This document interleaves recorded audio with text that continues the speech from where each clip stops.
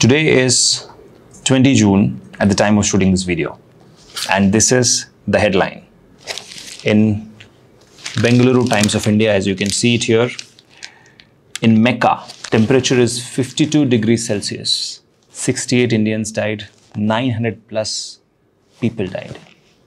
It's bigger than any pandemic, any epidemic.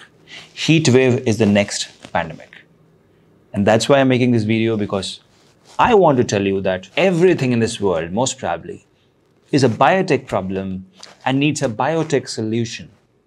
But 26 lakhs young Indians are just busy becoming doctors, while 25 lakh will fail. But who will solve problems like these? That's a question to be asked. Well, it is very comfortable to read here that, from our AC rooms, that 52 degrees Celsius at Mecca and people died. But don't you think this is going to be the future of Delhi, Chennai, Mumbai, Kolkata, Bengaluru, and various mega cities of our country? People will die if we do not take charge. If we just quickly look into other pages of Times of India of today, we see crime increasing, forensic science. So there is a news about hair samples of a popular actor collected for test. Forensic science, life science. Okay, let's move a little ahead, and then we have another very thought-provoking article today about why so many animals have to die every year for meat. And the title is Meat for Thought. Why 100 billion animals die every year just because we want non-veg food? Why can't we solve it with sustainable green meat, artificial meat, lab-grown meat? Well, biotech problem.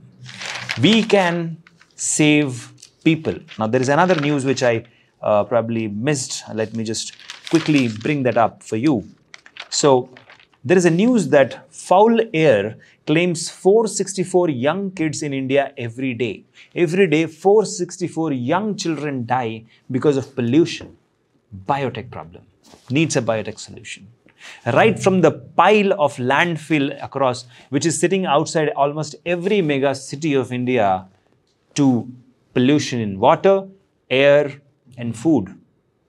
Biotech is the answer. But the problem is, 26 lakh young children are still just targeting the NEET exam and not thinking about other critical problems which our society faces, where you can create solutions and earn billions of dollars. The time has come that India focuses on research. The time has come that we as a nation propel our next generation towards real problem. See, during COVID, we had doctors, right? Then why still people died? Because we didn't have a vaccine, because scientists could not find a vaccine quicker, right? Now that we have bioinformatics and AI ML in biology, we can do that. But our children are still stuck with the doctor, becoming a doctor. You can become a doctor, but you cannot do anything without a medicine. And medicines are always created by scientists. Drug development. That is where the future lies. That is where the scope of biotech is. So, my dear friends, if you critically look at any of the newspaper of almost every day, you will find biotech problems. If we are solving these problems, then only we will become a great biotech superpower. And that's my dream. My dream is to see each one of you placed in various biotech companies, or maybe you start a biotech company. I would love to mentor you. Let's come together to solve real problems of the society using our biotech knowledge, because biotech is the answer to almost every problem in this world. Let's come together, guys. Thank you so much for watching. Let me know your thoughts in the comment section. Take care. Bye-bye.